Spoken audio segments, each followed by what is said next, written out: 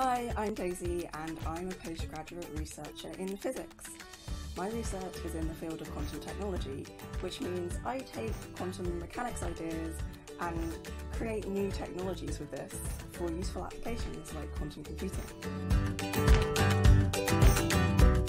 When I was a kid, I really loved science, but I also really liked arts, so I wasn't sure what I'd end up pursuing. But when I was about 15, physics became my favourite subject at school, mostly because I realised that physics underpins all the other sciences, and it also allowed me to explore the fundamental workings of the world around me, and using maths to explain that and make predictions and do experiments just really gave me a lot of excitement. Just keep pursuing your passions and don't let anyone get to you if they say that you can't do it. Physics really is for everyone, and you don't have to be a super genius to be able to do science. You just have to be really passionate and curious about the world around you.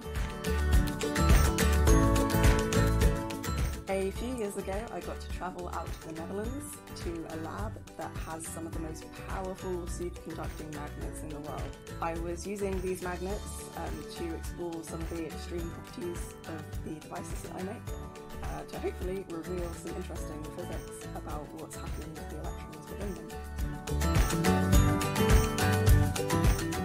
So I should be finishing my PhD later on this year, hopefully, and I'm not really sure what I'll be doing after that, but I am sure that I'll stay in the quantum technology industry, whether that's as a researcher in an academic lab at a university or in an industry lab, or maybe something else.